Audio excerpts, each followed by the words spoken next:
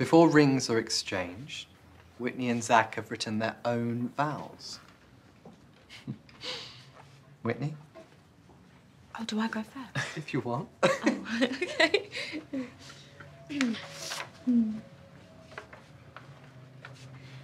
Well, I just wanted to say that I never thought any of this would happen to me.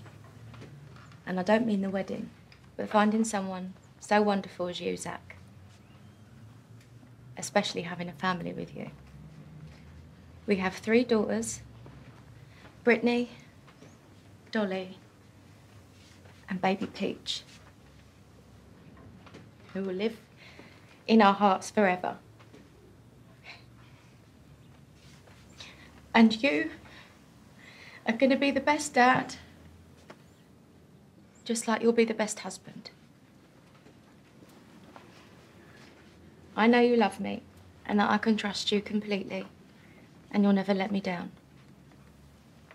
So I vow that I'll try my best to always listen to you, to love you with all my heart, to always believe in the best of you, knowing that you'll never hurt me.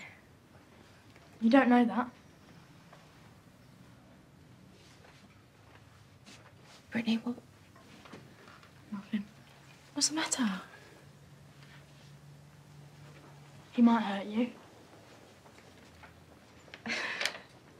No, he won't. Tell us that. No, I'll never do that. He cheated on you.